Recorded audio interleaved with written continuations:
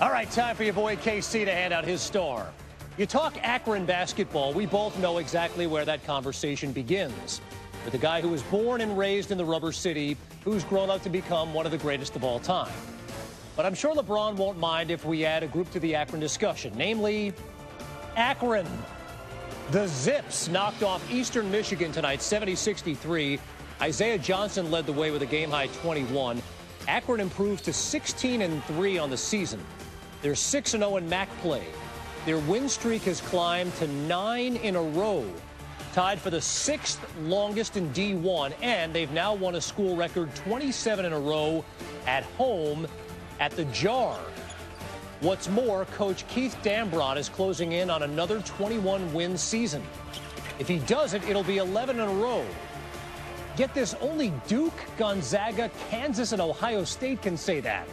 Not bad for a guy who once coached high school hoops at Akron. Matter of fact, he coached that guy who's grown up to become one of the greatest of all time.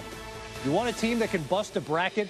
It's them, the Akron Zips and Coach Keith Dambrot.